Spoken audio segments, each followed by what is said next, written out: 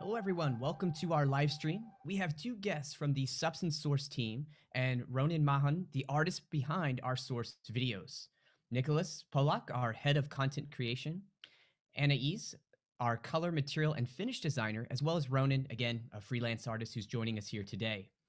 So today we will be discussing packaging creation and we'll showcase how 3D tools can complement 2D graphics. You'll discover how to define and design intention, including color and finish palette, patterns, logos, and how to achieve a photorealistic result. So welcome everybody. So glad to have everybody here on the live stream today. Thank you for joining us. Hey. So also, for those who haven't seen it yet, we've published an article about packaging goods with an inspiring video. Again, a collaboration between the source team, Anais and Nico with Ronan, CMF designer and 3D visualization of CPG. So let's have a look at the video before moving into the details.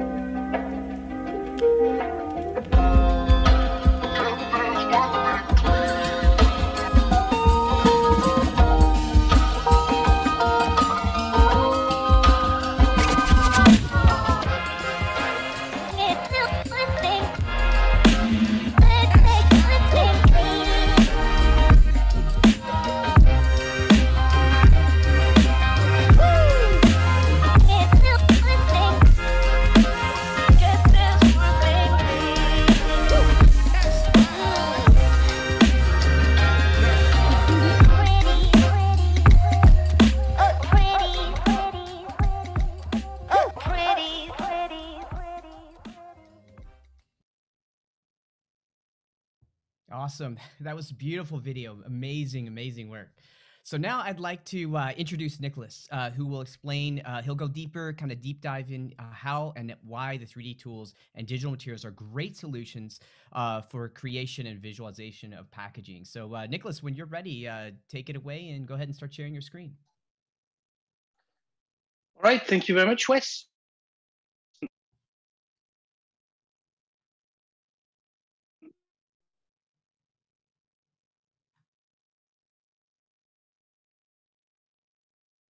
Just checking here, Nicolas, were you having a little trouble with the screen share? I'm not sure I see it coming up yet. Yes. No worries, no worries. We'll just give it here a second. So just bear with us, everyone. Nicolas is working through his screen share there.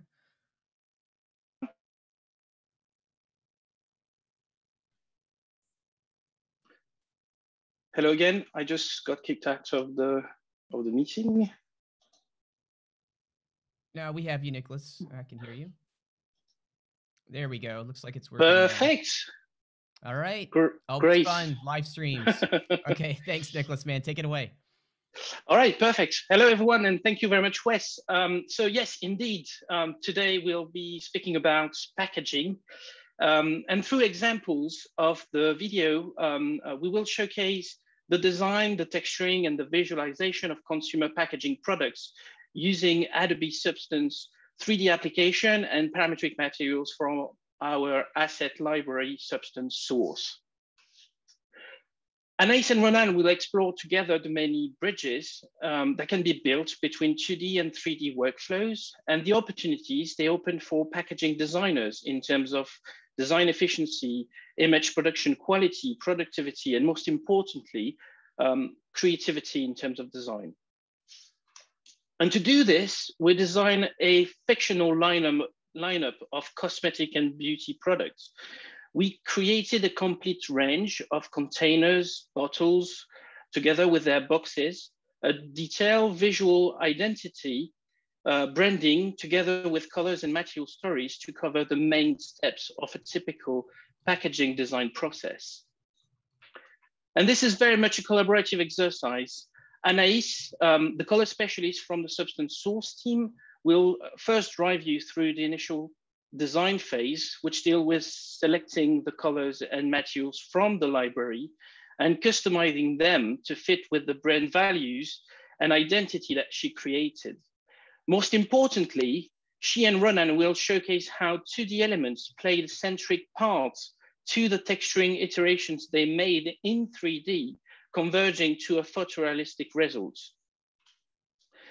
Texturing steps merge on one side elements traditionally created using 2D solutions like branding, logos, text, and patterns together into a three-dimensional representation of the final object, including accurate materials and texture information. It offers a photorealistic preview of the complete design before it is even manufactured. And substance materials enable designers to judge on a critical aspect of product design, which is how the product will be perceived from a color, finishes, and even a haptic perspective by the users. Designers can create details, the different surface and textures and patterns specific to packaging materials like the grains of papers, plastics, and metal foils, to name just a few, to gloss and matte combination related specifically to printing techniques, or even process-driven surfaces effects like embossing, as you see here, and waffling, hot stamping, and even more complex effects such as vacuum metallizing, to just name a few. In the same way, designers produce 2D graphics iteration for logos, icons, and text composition, 3D tools enables creative to tweak and customize them together with material surfaces in order to produce an even greater amount of variation and proposition in terms of design intention. And this powerful design toolset takes a new dimension when we look at applying CMF stories across different typologies of products. Materials in their parametric natures allow deep customization to fit with the identity and the product style. This is a significant time saving through the design process, as Substance Source Library offers ready-to-use materials so that, as you will see after, Anais and Ronan could really focus on exploring more on the design side and the CMF variation creation. And finally, going beyond product design itself, as they explore the creation of lifestyle images, creating a complete 3D scene staged using Adobe Dimension to build context around the product and tell a storytelling. And this is just a few opportunities in terms of design that we will show you today, as the design implications are very, very wide, from sustainability and saving resources to changes in product manufacturing, with the possibility to work with additive manufacturing, for example. But now it's demo time, and I will hand it over to Ronan and Anais so that they can show all of this live, starting with Anais and the design of the product line. Anais, can you show your screen? Yes.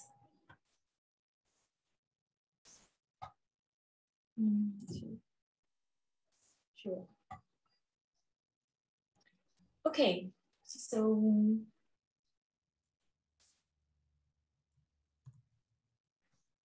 so hi everyone.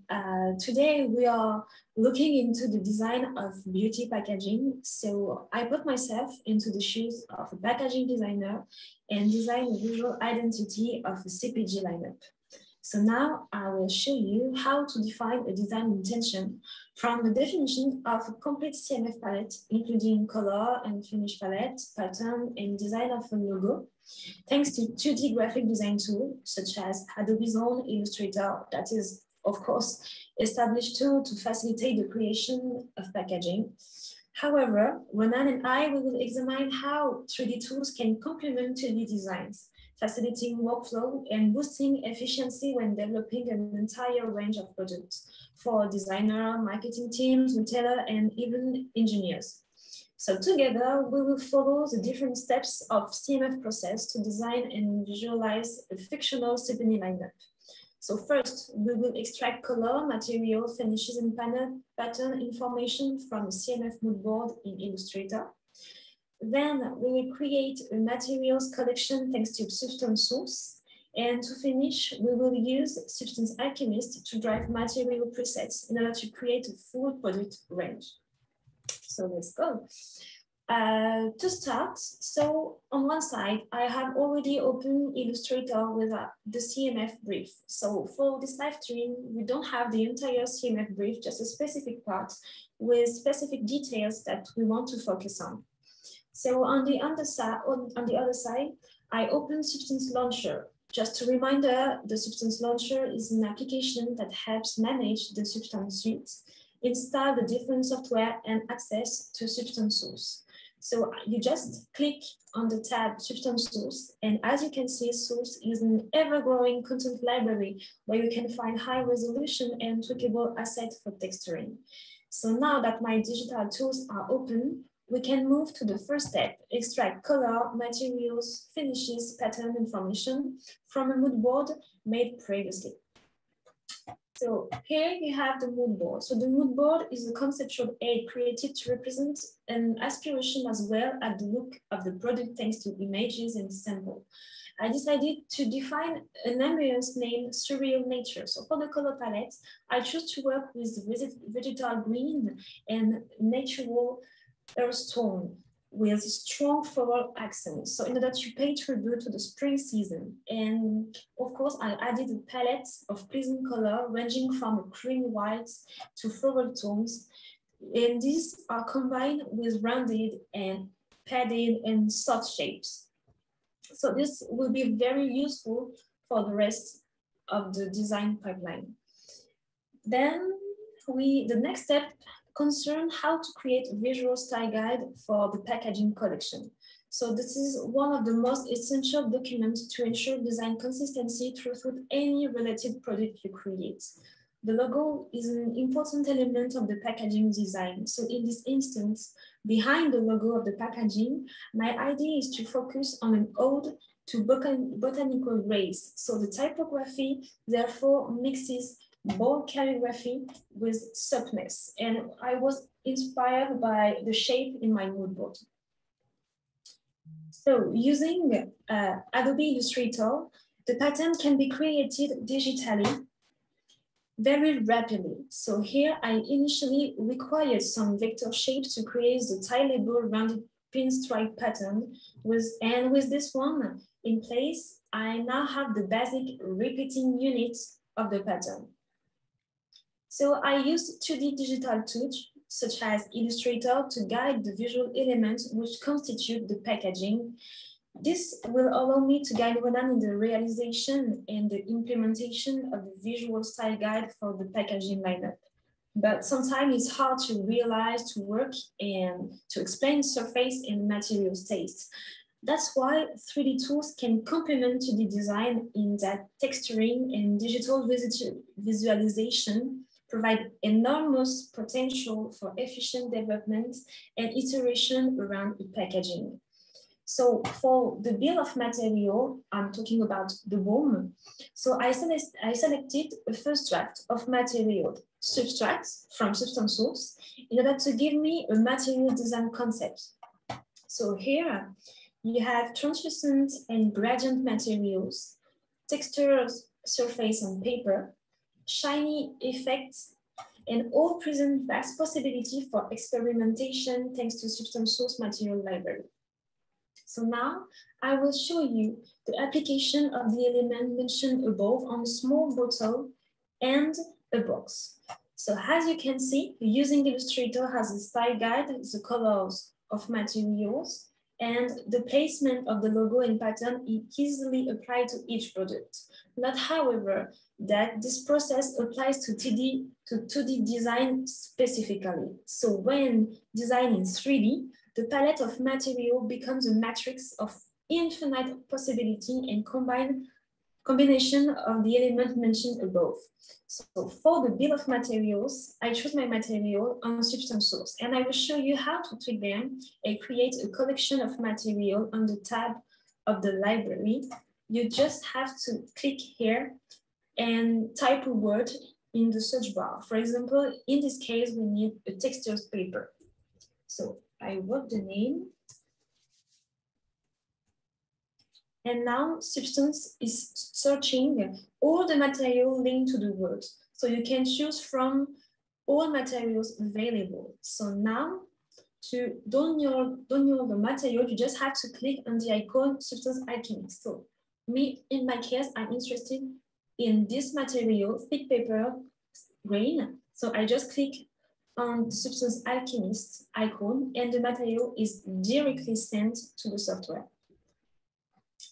So as a CMF designer, this is my favorite tool. Why? Because it's very, very simple interface and very intuitive to modify and suit my personal preference to tweak a material. So I will show you the interface of Substance Alchemist. So on the right side, I can easily change the mesh because it's interesting to adapt my material to the shape. So here it's a packaging, so I'm gonna choose the cube. Just like that.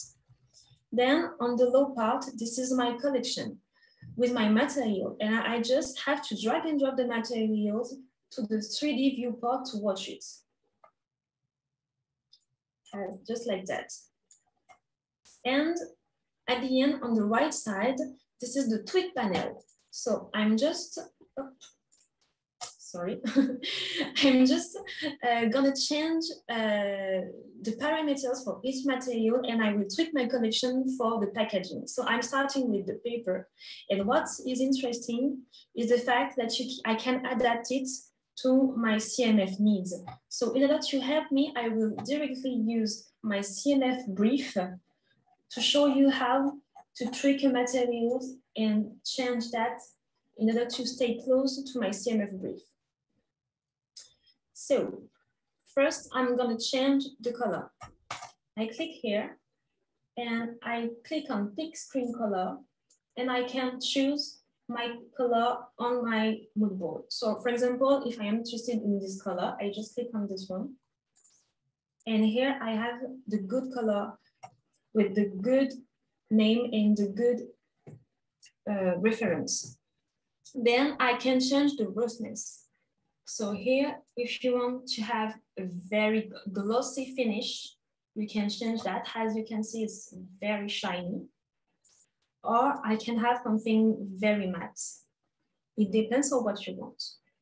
Then I can change the grain intensity. So if I want something with a strong grain, I just change the parameter. Or not, if I want something very smooth. I can change the fiber length. I can change also the fiber rotation. I'm just going to zoom there to show you the rotation of the fiber.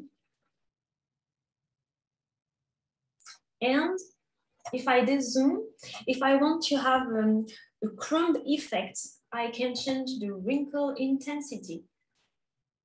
And as you can see, you have this very crumbed effect.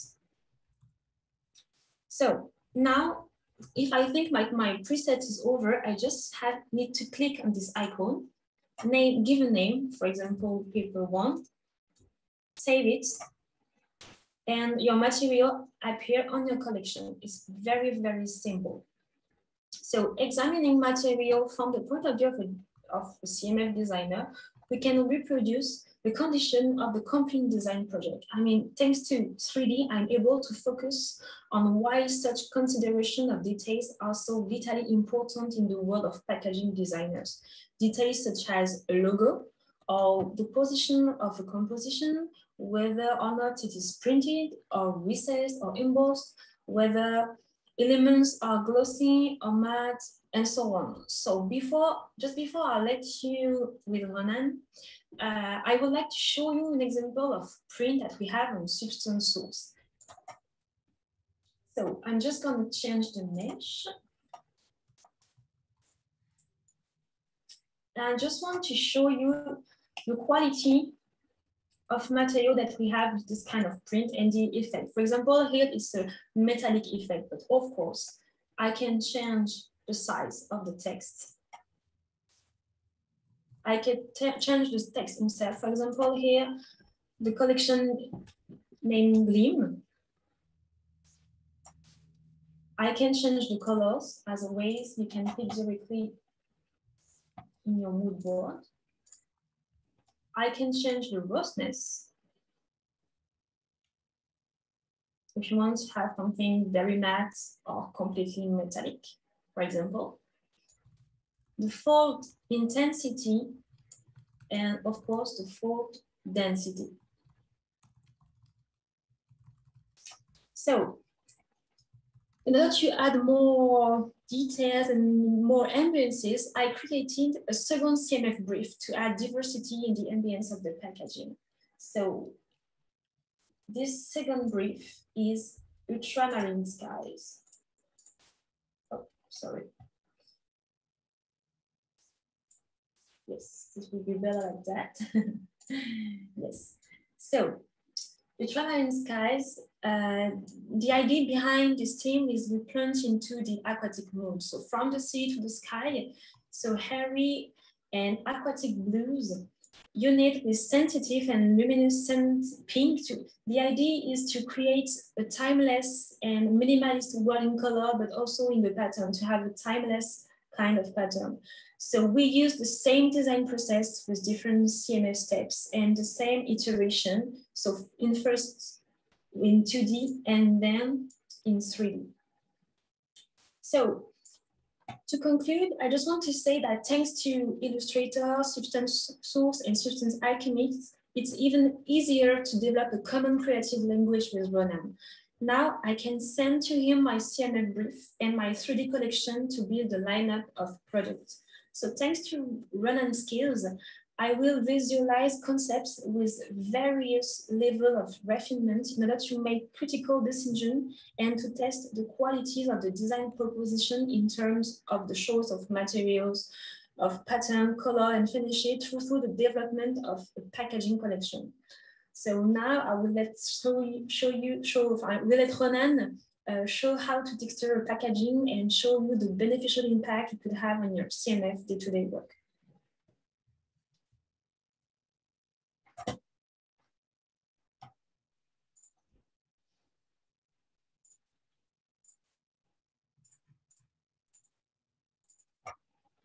I think we were going to actually ask some questions at this point, Anais, just to go over some of the great points that you made about your CMF package. Yes, actually, I'm taking a look at that, and we see if we could take maybe a short break just to go through just a few questions. And just bear with me for a second, just seeing if we can gather anything. We may just jump right into your session here, Ronan. Yep, it looks like we're okay with questions so far. Again, we are going to just continue to kind of collect the questions from the chat. So if we do have some, we'll definitely get into those. But thank you so much, Anais. That was an amazing presentation, and thank you very much for sharing the details and the workflow. So Ronan, with that said, why don't we just kind of transition over to your section here, and we are going to just take a look at what we have. I think we're going to cue a short video to start with that.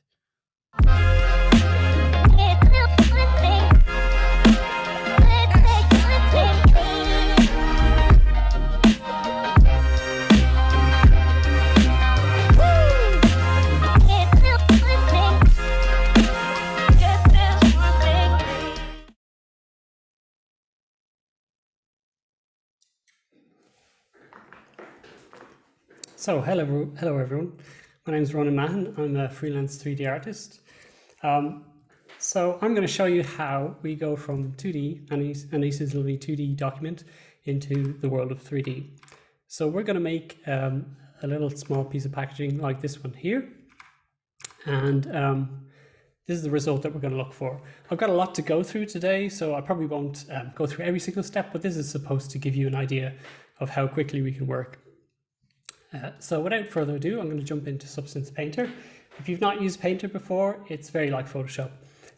This is the model that I made itself here. I think I actually ripped apart my my partner's cosmetic box just to see how it works.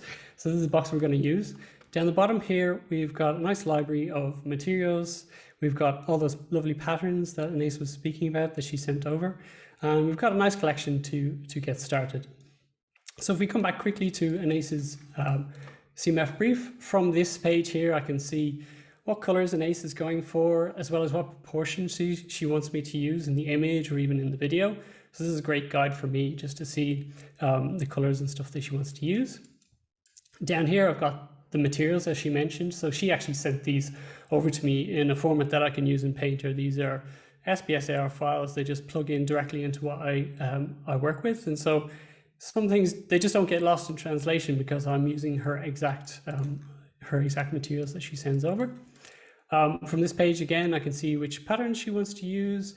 We're going to try out some logos, and this final layout just gives me an idea of how she'd like to start the placement and how we should texture this asset.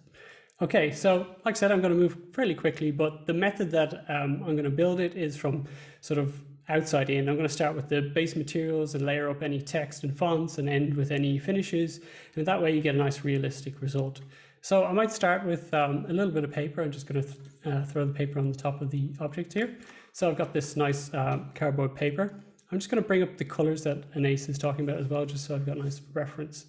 So we've got some nice cardboard on our packaging. The color is not quite right, so I'm just going to go over here to her preset, switch it to this dark sort of terracotta. This is a bit more in line with the colors that she's using. The next thing I'm going to do is I'm going to add a quick fill layer. I'm going to call this pattern. I'm going to add a black mask and add a fill, and I'm very quickly just going to drop the pattern on top. So now our pattern has been applied to the box. If I change to the split view, so this is 3D and on the right is 2D, you can see how that pattern's been applied. So I can just move that around, scale it up and down, change the rotation. I can basically place this exactly how I want. So I think something like that will work. The next thing is the color isn't what Anais specified, so I'm just going to come in here to my base color, pick a color, a bit like what Anais was doing earlier, and pick that pink. So now we've got a nice layer of pink pattern over the top.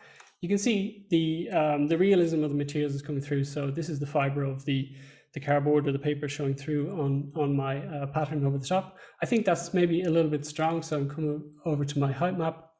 I'm just going to reduce this. This is very like Photoshop, where you want to reduce the amount of the pattern that's showing through. Let me just tune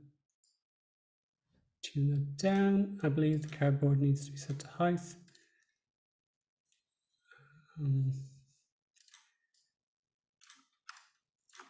Okay, let me just yes. Yes, sorry, I need to change my height to replace the height that's there because we don't want so much of that wrinkle showing through. So I'm going to replace that height and just reduce that down. So now I've got a little bit of the pattern, the grain showing through, but not too much. I've given the pattern a little bit of an offset there. Let's just... Sorry, my window seems to have classic.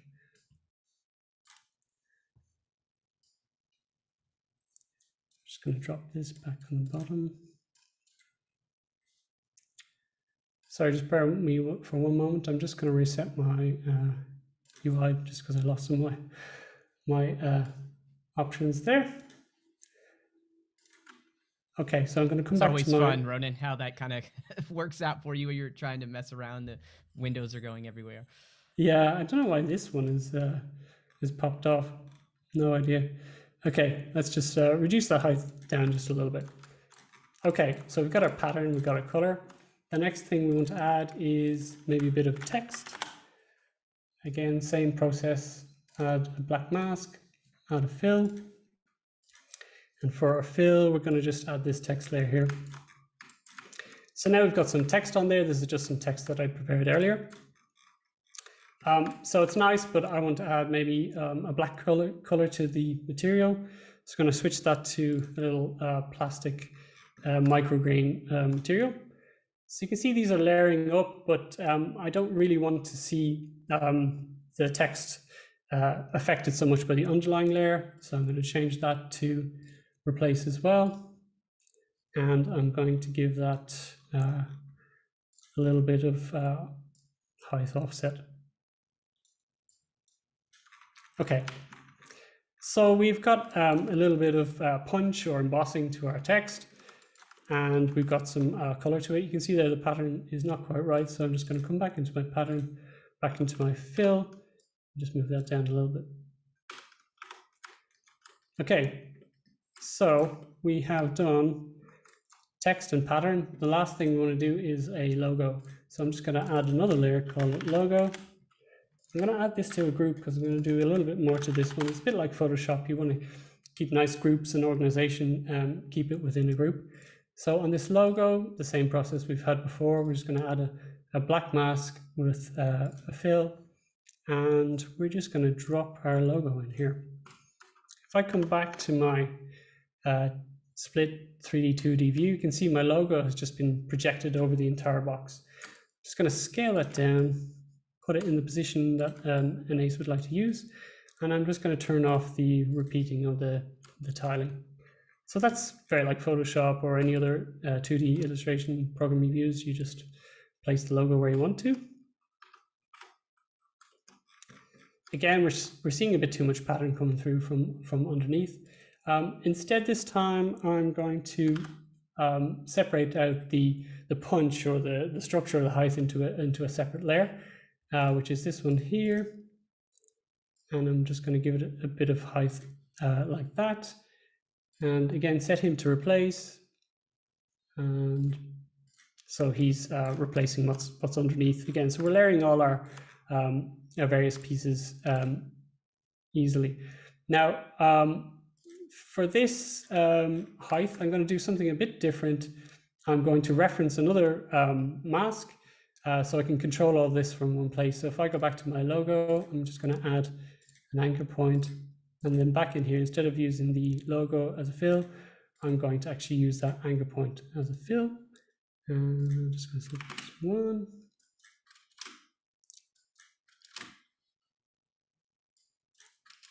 Okay, so now I'm using this underlying layer as a reference for this top layer, which is doing the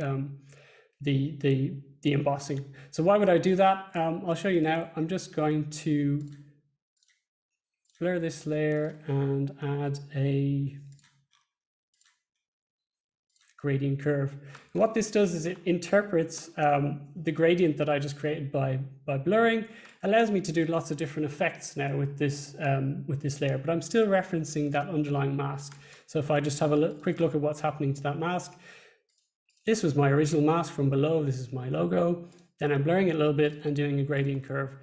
I mean, it sounds all very technical, but if I go into that gradient curve, now I can start to play with how that's affecting the emboss. So I can do all sorts of procedural, if you like, changes to this. Let's just change the logo color to the color that Anais would like me to use, which was, I believe it was this nice accent color here. So let's change that to that. Again, I'm just color picking. So here's my height. I'm doing a little bit of punch. And I'm playing with this, this parametric or procedural curve here just to drive what it's actually doing to the packaging itself. So in that way, you can just get lots of different types of effects for that embossing. Maybe you want debossing. I think I'll go with something a bit like this. Again, I can control this the material of this logo all from here. So if we wanted a bit shinier or rougher, depending on what Anais's brief is. Finally, on the back, we've got some text, but it's a bit hard to read because the pattern's a bit, it's layering up on top. But these are the sort of things you realize once you start to apply Anais's brief to 3D objects. You know, we start to see issues and think about solutions to them. So for the pattern, I'm going to add another fill, and I'm just going to type in here a square. And again, that just projects a square onto where my marquee is. So if I turn off the repeat, you can see here I'm starting to make space for what we're trying to read on the back. And again, like all of the options here, they're parametric, so I can adjust balance and play with how that looks. But for now, I'm just going to make a nice square and draw it over what I want to make legible, if you like. And probably at the top there, I might have left some space for a logo. Okay, so very quickly we've textured this asset. We've added a logo, and I might at this point make a little quick array render for Anais and send it over to her. It'll have a higher quality image for her to give feedback on. And perhaps she says to me, "Oh, Ronan, that looks great. Can we see the other logo?" And now it's just very quick to iterate at this point because we've set up our little system. We've set up our series of layers, and I can just start to swap in what I want into this layer. It starts to reference everything that I've built already. So now I can even drop in a text layer if you like. So if I just bring up the font size just a little bit. So now we've got a text layer. I can type in here whatever I want. This is logo, whatever your logo is. I think we used Gleam in the end. I can also change fonts. Anais sent me over some fonts to use. Through Substance Designer, I can export those fonts for using Painter, so I can just switch between them if we want to use them. And I think Anais, in the end, we end with the G, just because it was nice and simple. It respected her brief, follow the curves, fit with the shapes. So I think we ended up with the G in the end, which was this one here, and I'll just scale him up a little bit. Okay, so that's very similar to the result I showed you at the start. What if Anais wants me to do a different brief, a bit like what she talked about earlier there? I'm just going to bring that back over again. Next, we're going to do the ultramarine skies that Anais talked about, which is a completely different treatment of the packaging. It's got a different set of colors. It's got different materials to be used, different patterns, a different rule set, a whole different look. So we're going to very quickly do that version now. And now it's just as easy as just duplicating this group, which was the first surreal nature. This is going to be called, let's just call this version 2 or variant 2. And I'm just going to turn off the various layers just to bring us back to our base our base raw cardboard packaging.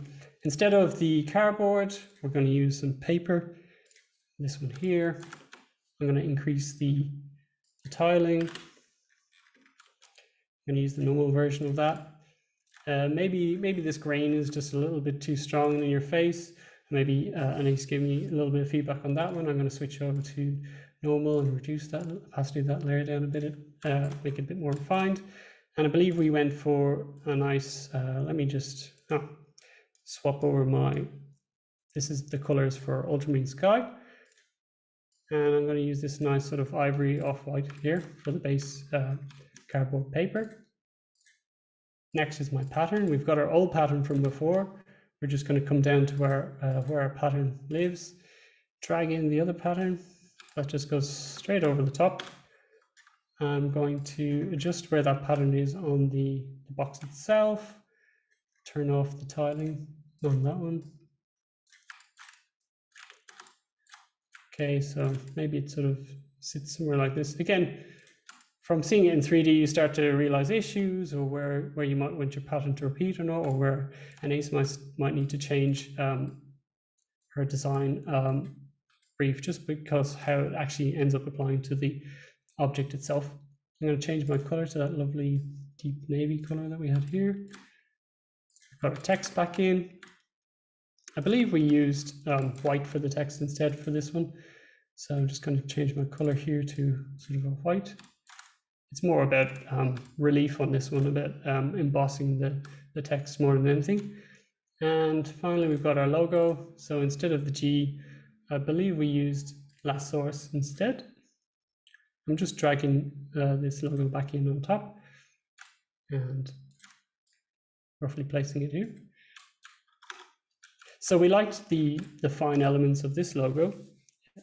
We felt like it worked well with the fine and angular shapes here, but it's obviously not very legible when the two of them sit on top of each other. So first, let's change the color to one that we're going to use here, which is this nice sort of light blue. And finally, I'm just going to duplicate this layer. And instead of the logo, I'm going to put in a circle. These are all included, all these shapes and masks and stuff. There's a ton of them there in the library itself. So I'm going to use this circle, and let's just scale it out a little bit and change the color maybe to the dark navy and just put it below that layer. So now we've got the logo sitting on top. We've got a bit more contrast. I'm not happy with this pattern showing through from underneath. So again, we're going to come into our height setting to replace what's going on below. So now he starts to sit over the top, and the embossing of this text is probably a little bit soft compared to the size of what we did before. So if we come back to our logo, where's my logo here? We got a logo, yes, the height there. I'm just going to reduce down the softening effect. And maybe we don't emboss it, maybe we deboss it. So sit it down into the surface instead. So while I've been working away there, the back is sort of just did itself really. It just followed the rules, if you like, that we had set up beforehand. So very quickly there, we've got two different variations in no time at all.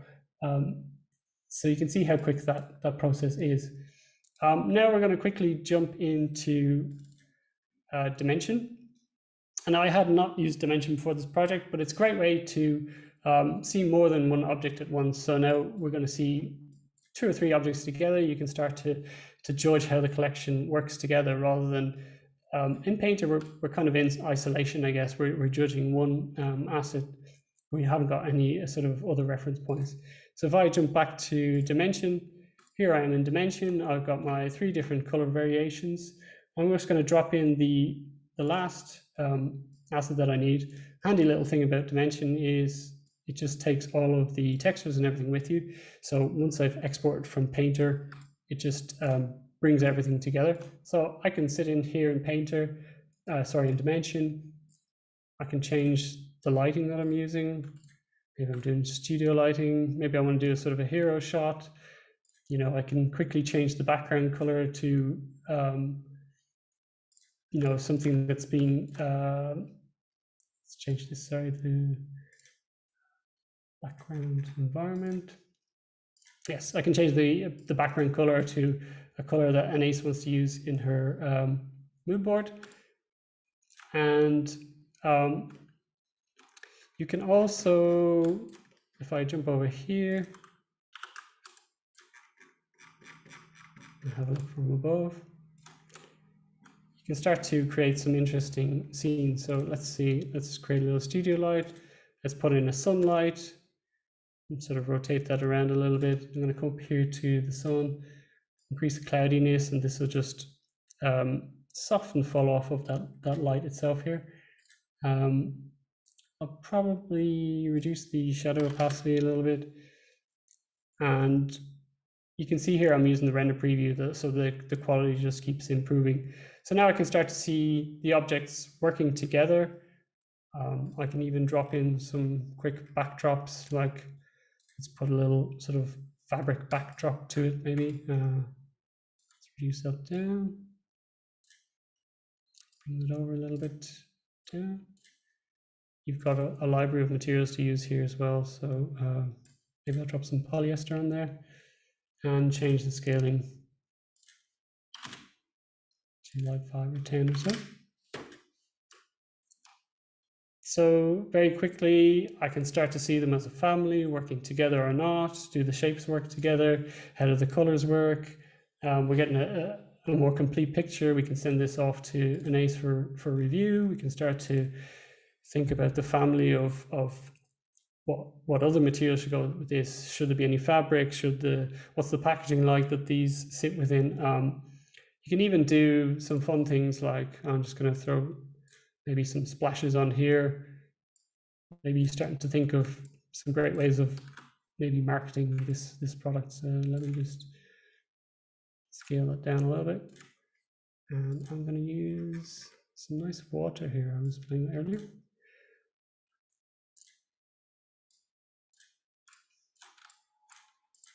Okay. Let's just move this back down.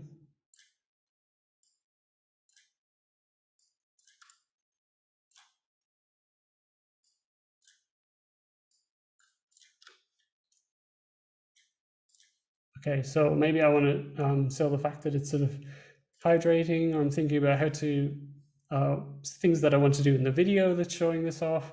So very quickly in Dimension, we can start playing with ideas for how the packaging looks, how does the font work together, what are we trying to say about the product, is it smooth peeling, is the water involved, you know, you sort of, your imagination can go wild at that point.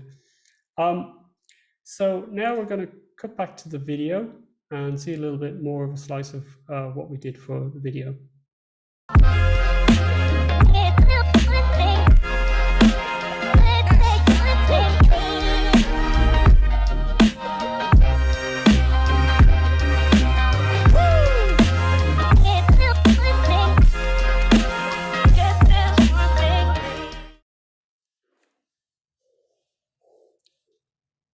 So with my presentation, we've started with a single asset. We've talked about one variation. We've worked that through. We've added more variations. We've started to see the products together as a family. These are all important things just because the whole process is a bit fluid. You know, I'm in Germany, Anais is in Paris. I can send her real time what I'm doing. She can say, oh, you know, change the logo, maybe this pattern instead, let's swap it out. And very quickly we iterate and get to place where we're happy with the look, and that it fulfills her brief. She's happy with the materials and they look realistic and in a realistic setting. So through the course of these videos, we've had to do a lot of assets and a few expert tips and tricks, I guess, for what I've learned along the way. With my previous example, we made layers and we made masks and we sort of built it up in a linear fashion. And I realized at some points you want to make big artistic direction changes. You know, maybe we want to change the logo, or like we said, or the pattern or something. And when the layers are all individually stacked, it becomes a little bit difficult to manage that on a global scale. So one little thing or tip that I learned as I made the assets, instead what I would do was I would start out by purely working in black and white and set up my masks beforehand. And it looks a bit like this. So I've got my logo, I've got the various bits on there that I want, I've got my text and stuff that I can edit later. And I'm just blocking out the shapes that I need. Maybe there's a label or something that I want there. So I just work in black and white initially. And then I reference those masks, I call them master masks if you like, just using anchor points. So now this version 1, it's using the same masks just to achieve the look that it has. Version 2 is the same.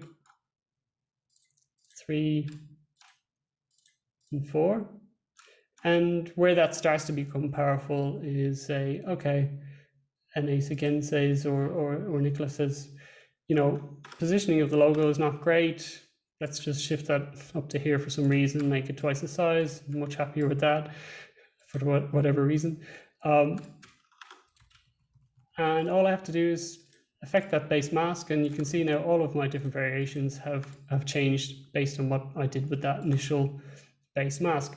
It's not just a perfect reference as well. I'm actually changing what's happening to those masks in the later layers. So here, you know, I'm doing different kinds of deboss effects. If I come back into this to this logo and play again with the gradient curves or whatever, or change how I'm actually affecting the logo, if you like. So it's not just a one-to-one perfect reference. It's even more powerful than that. You can stack these effects on top of each other, and then very quickly, you know, I can export out that object again, and say somebody wants to have gold or whatever on the lettering, that's no problem. It's literally the press of a button, so I can drag gold on there instead.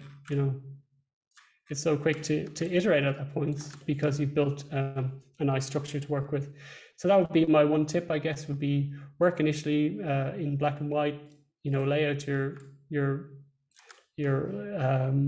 package design or layout or logos and stuff, and then reference that later in Painter, and you can harness the power. You can output, you know, here we started to output 8 and 10 different variations in no time because everything's been driven by that nice layer structure.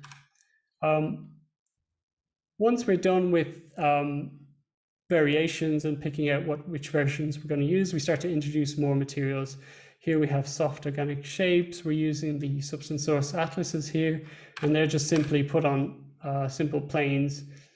And this, again, starts to reinforce the bigger picture of what is this packaging, who's it for, what do we expect you to feel and want, and you're just getting a much rounder picture of, do I need to go back and make some early design changes? Does Anais need to think of some different shapes? Does she need to send me some more materials?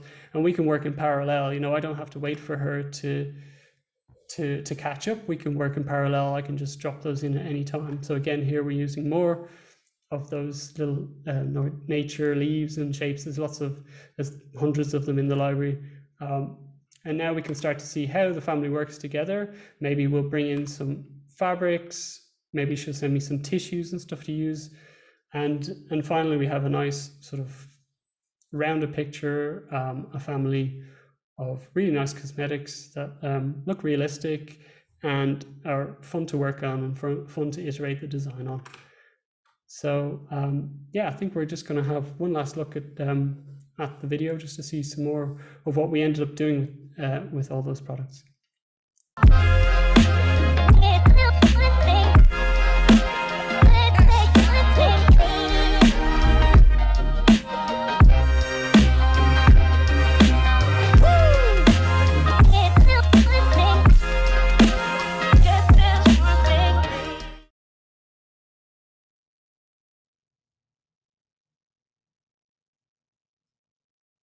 That is awesome. Thank you so much, Ronan. That was such a great live demo, and thank you for walking us through that, man. Really, really appreciate it. So actually, we can move into our Q&A session. So we have been getting a list of questions here from our chats. We have Vincent and Marine from the Substance team who also have been monitoring the chat. So why don't we just dive into a few of these questions that we have here. So let's say, take it from the top, I guess. So the first one was asking about the font. Was that geometry mesh or an alpha? So the font in Painter was just an alpha. Actually, the font in Painter was actually a text. It's a special type of layer, so you can type like any kind of text layer in Photoshop. So I can type, you saw me typing the logo and stuff. Later on in the video, I believe most of the time it was just normal map, so that's just giving me the information. If I ever need to really punch it out and we need to see silhouette, I'll just output the height map of Painter and use that in whatever program you want you're rendering in. Just use that as a displacement map, and that'll actually give you, you know, actual relief, like tessellate displacement. So most of the time I was just purely using textures and normal maps and using that editable text layer in Painter. Oh, awesome. So this was a question just saying, very new to this, and then just asking, what is a black mask, I guess, in Painter. So. Sorry, like I said, I sort of went quite quickly there, so I wanted to show the range of what we could do. A black mask, just like in Photoshop, is a mask that's filled black, as in you can't see anything yet until I add something white in there. Now, I was saying fill because I was filling it with a pattern. So that's just me filling with a white pattern that Anais has sent to me just as an image. And so I'm starting with black and then I'm filling with white. So I could paint on there. I wanted to show you maybe painting or gradients or something. I just ran out of time a little bit. But a black mask is just a mask over your layer that stops you seeing that layer until you add white to it. And so how do I get patterns out of Illustrator to Painter? Can I just import them directly? Depends. I mean, I think Anais sent me JPEGs or TGAs or flattened PNGs. I can just drop those straight into. That's what I ended up doing. I just dropped those straight into Painter as resources to be used.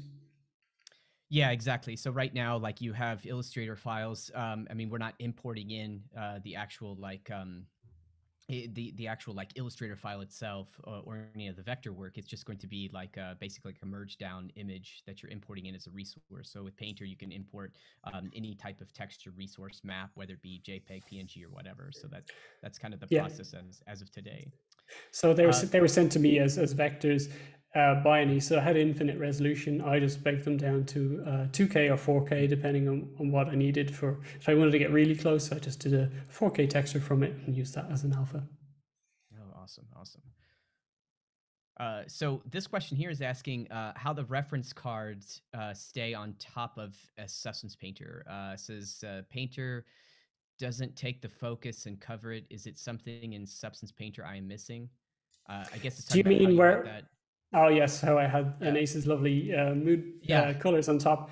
That's just a separate program. I believe it's called PureRef that just floats over the top. It was just an always on top sort of thing. But what I do actually end up usually doing, that was just for demo purposes. I sort of end up building up a little swatch of her colors that I can color pick directly from in Painter instead.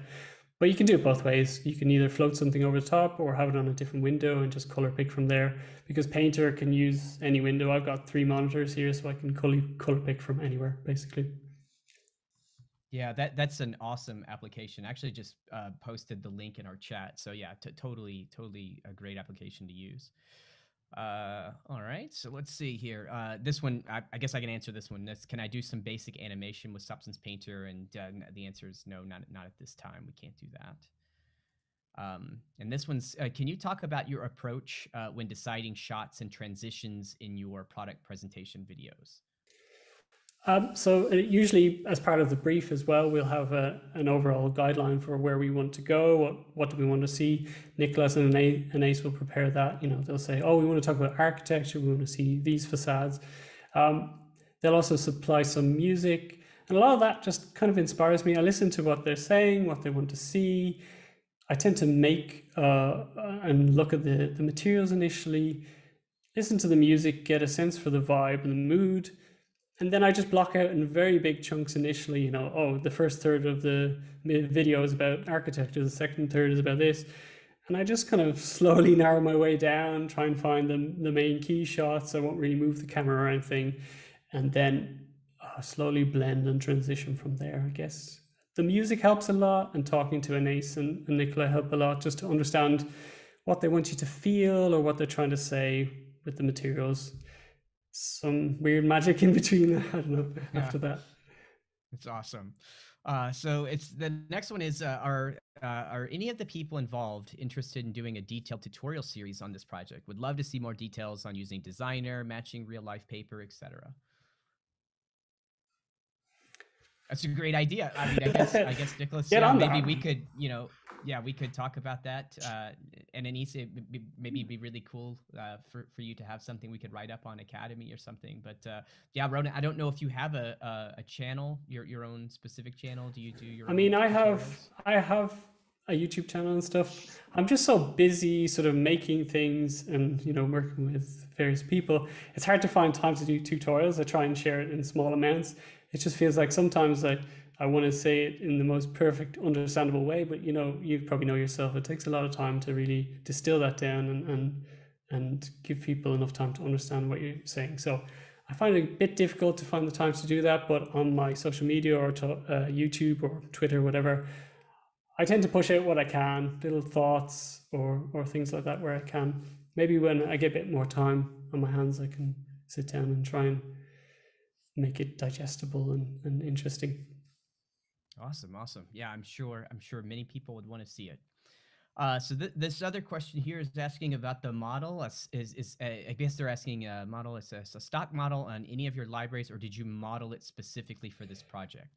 So that box I modeled myself for the project. Like I said, I tore apart a piece of one of our cosmetics in the bathroom, just to see how it's folded, because you saw in the animations it unfolds, and that realism is important. You know, Anais and Nicolas said, here we want to make this kind of a cardboard box, and I just found the closest thing here. Some of the other models were actually provided by the source team. I believe that squeezy tube bottle was, perhaps. Some of them were based on Nicolas's own designs as well. So either I modeled them or Nicolas modeled them. Some of the stuff you saw in Dimension were just stock models. So the cloth, there's plenty of splashes and fun things to just drop in Dimension. So that's when you can start to build your scene very quickly. That's what I liked about Dimension. You know, I hadn't used it before. It's just very quick to rapidly prototype and see that family of objects together. So Dimension is quite good for that, just to throw things at it and see what sticks, basically. Otherwise, yeah, it's just model something simple yourself, or find a stock model or something. Oh, great.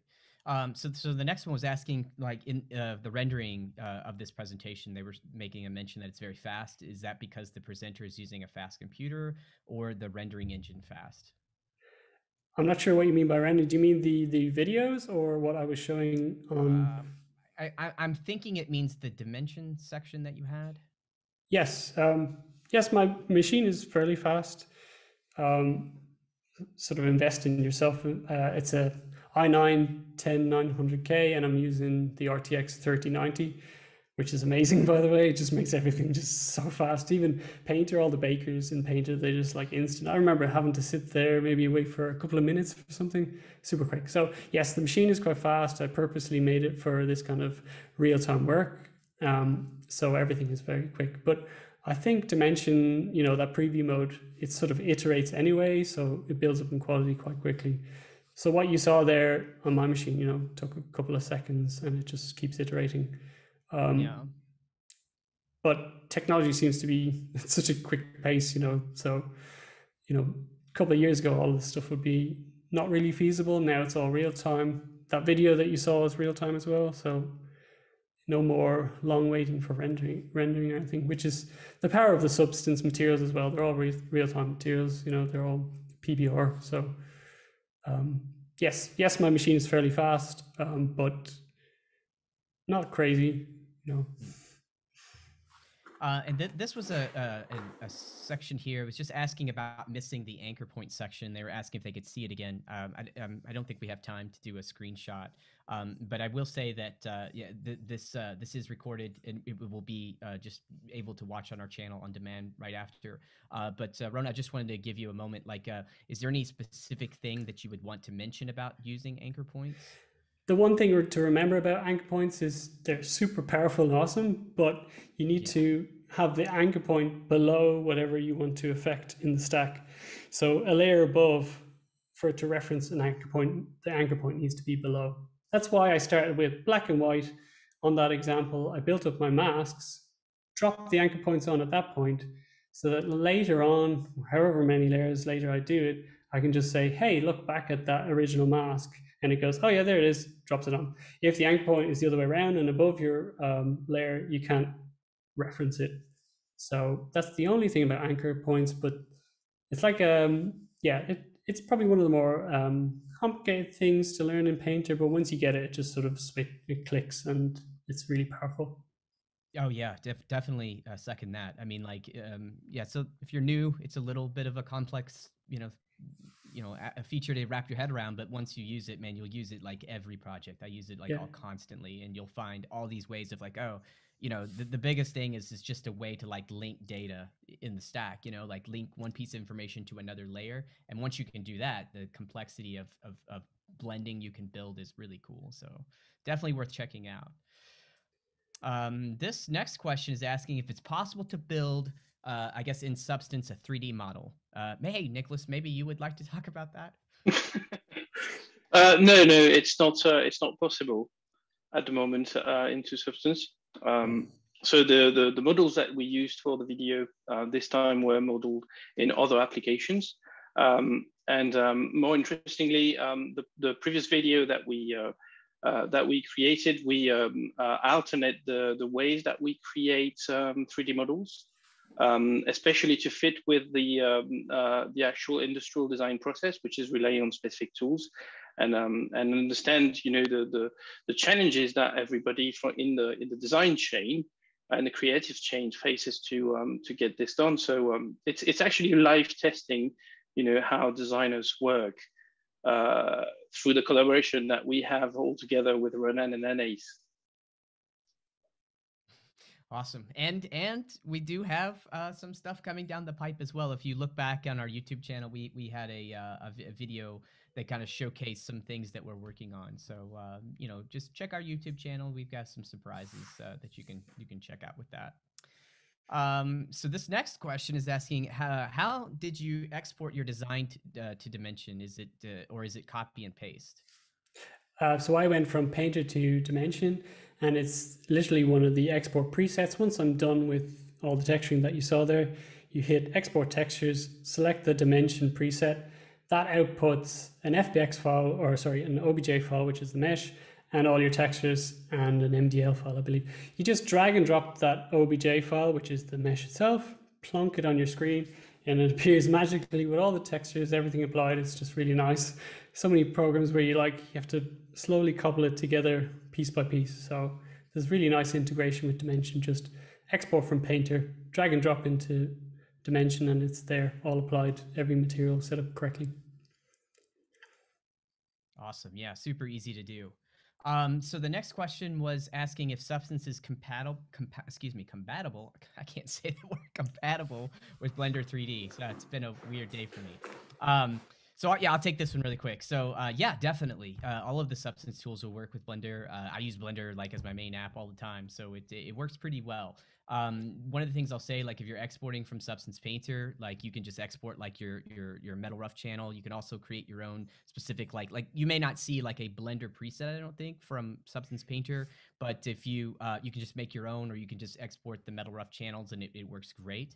Another thing I will say is that in one of our showcase videos we had about, you know, kind of the state of 3D with Substance, that's what I was talking about, checking that out. We had some nice little surprises in there. We also showcased a Blender integration that we're working on. That's coming along super well. I was actually able to play with that yesterday, so that's coming along great. Also, do want to give a shout out. We have Emmanuel's in our chat. I always see him here. So hey man, good to see you. He makes a fantastic Blender plugin where it actually works across various applications, and of course he has a send to from Painter. So I definitely recommend checking out his work and his channel. And I think we can probably, Vincent might post a link to that in the chat if Vincent, if he hears me. But anyways, that's another great solution as well. So moving on, actually another question just popped in here. This one's asking about what is the process you're using to define a color theme?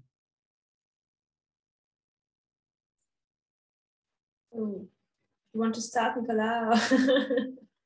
I think you're best suited to answer that question.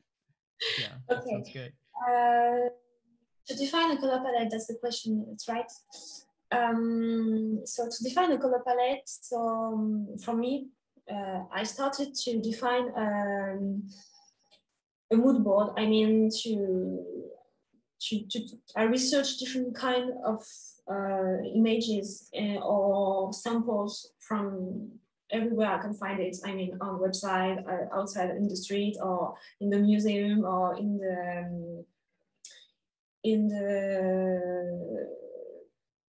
my environment in general. And then I started to create a mood board.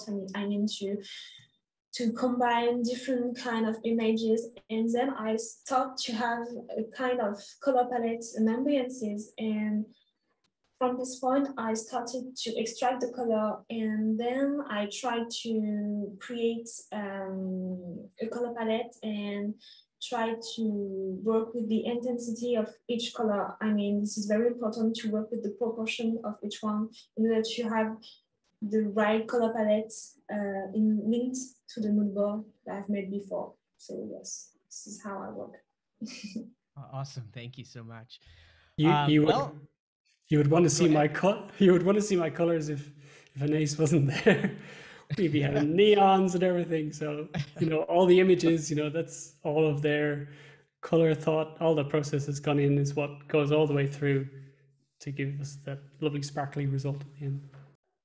And there's an Awesome. important part at the very beginning of the design process, because colors is not a separated part of the design. It travels around many different things, such as products, shapes, and typologies. And the way we define the ambiences and the color palettes at the very beginning is just to showcase the different values that we want to convey through the products. If the product is performing a certain job or a certain feature, but also what is the context around it? Is it something that aims to showcase sustainability, or quality, or performance, or and this will drive heavily our choices, not only of colors, but also of materials and finishes that we use throughout the design. Awesome. Thank you, Nicolas, for that clarification. So everyone, I think we will pretty much close out the Q&A there. There's just one last question I just kind of wanted to open up for everyone here, and they were just asking, do you have any tips for beginners, people totally new? Maybe we could do a quick, like, have you guys just give a quick tip to new users out there? Why don't we start with you, Ronan? For me, it would just be experimenting and trying these things. A lot of this software is either free or you can get trials and things like that. It's just through trial and error. You'll never get it right the first time. That's how I learned, I think. I'm kind of mainly self-taught, just playing with bashing stuff together, bashing 3D scenes together. That's how I started. I think I made some cityscapes or something like that. There's plenty of free resources. There's lots of great communities online now. So that'll be a great way to start, I would find. Thank you. Anais, did you have any tips? I would say approximately the same thing as Ronan. The idea is to try and retry, and sometimes it's working, sometimes it's not. And to continue and to follow the different helper on the different website that we already have on YouTube and other. Great, thank you. And Nicolas, do you have any tips? I will completely follow what was just said by Anais and Ronan. I would just add to this that it's better to start with something and to learn from what is existing. It's a great way to understand how things are made, and on Substance Source you can find some free materials that you can understand how to create them by looking at some stuff that is already done, and to drive some techniques and tips and tricks from learning from this content, and to create your own after that. It's a great way to start. Awesome. Thank you guys all so much. That's just great. So that'll be it for our live stream today. So I just definitely want to thank Ronan and Anais, Nico, for being here today. It was awesome to see your presentations. It's always inspiring. Especially want to say thank you to Ronan as our special guest for being here. And then also Nico and Anais, it was awesome. I love having members of the Substance team on the live streams. I mean, you guys are all heroes to me. Everything you guys do is just, it's awesome. So it's really cool. And I think it's awesome for, the people who are using the tools and who are learning, just to kind of see, how things work behind the scenes here at Substance. So that's awesome that you guys took the time to be here today. It was great. And just as we close, do you guys any last words that you want to share? I guess that sounds bad to say last words, but how about any closing statement for the live stream? Thanks to you, Wes. Yeah. Thank you. I think it's just testament to the software and to Substance themselves. How just 2 or 3 people, we can put together videos and ideas like that very quickly. So I also want to say thanks to all the source team. I use all their materials all the time. Don't give enough credit to them. I often open up their materials a bit like you're saying, and just how on earth does that work? Okay. So yeah, awesome set of tools. I love them. Yeah, the source team is actually quite amazing. I've had the honor to be able to work with you guys, lately a bit more, and it's been really cool. The whole team. I'm not sure if they're watching, but also special shout out to all the source team back at work, and all the stuff they do. It's quite magical. Okay, guys. Well, I guess that'll be it. So one thing I do want to say is just a reminder to anyone watching that just want to plug our next live stream. So that'll be with Cornelius. and it'll be a stylized character art in Substance Painter. And she'll showcase her workflow for creating the character Anna from the comic book Malgré Tout by Jordi Lefevre. And so thank you very much, everyone, for joining us. Stay tuned for the next webinar and stay safe, and we'll see you next time. Take care, everyone. Bye.